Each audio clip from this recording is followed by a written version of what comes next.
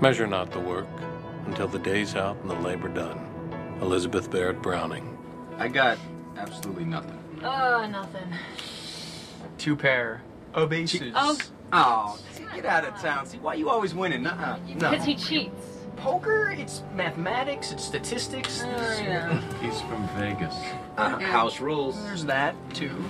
All right, shuffle. Yeah, give me a card. Hey, Hutch. Did you send flowers to that tech room girl, Garcia, and say they were from me? Yeah. Why? Jason, people need to know that they're important, and sometimes you forget that.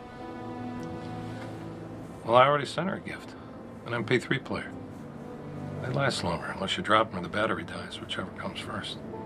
So she got 2 gifts. What if she thinks I'm sweet on her?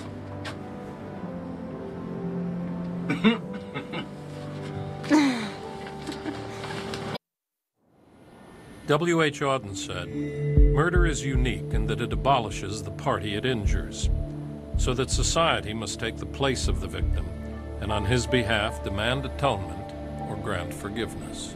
This is not how I plan to spend a few days home in New York.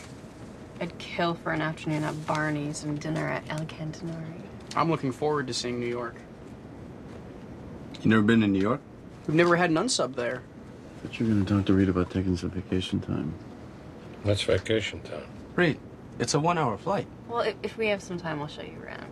It's a 3-hour train ride, man.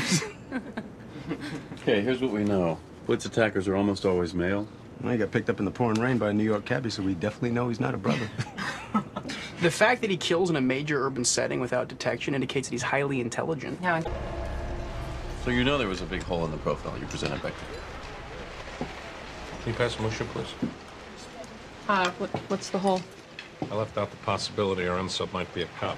Well, they do know the system. They're definitely overworked and underpaid.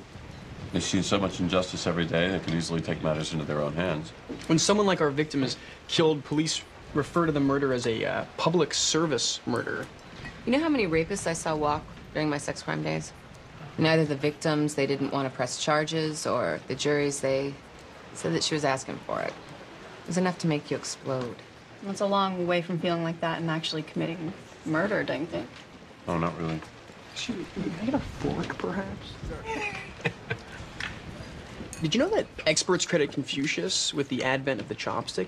He equated knives with acts of aggression. You don't know how to use them, do you? It's like trying to forage for dinner with a pair of number 2 pencils. Okay, here, let me help you. Oh, the rubber band trick. Yeah, the rubber band trick. Well, New York City cops do have a lot of pressure on them. Every move they make is scrutinized. One of the first cases of criminal profiling happened when the New York City cop asked a criminal psychiatrist friend to help with the Mad Bomber case. The Mad Bomber was a major inspiration for the Unabomber.